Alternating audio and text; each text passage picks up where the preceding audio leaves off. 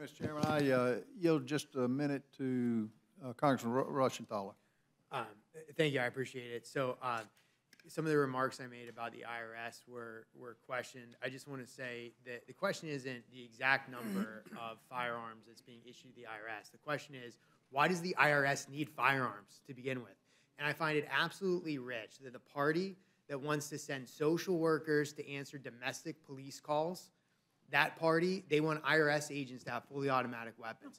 Let me just put this in perspective. When I was in the JAG Corps, I was in Baghdad, sent in the red zone. You know what I was issued?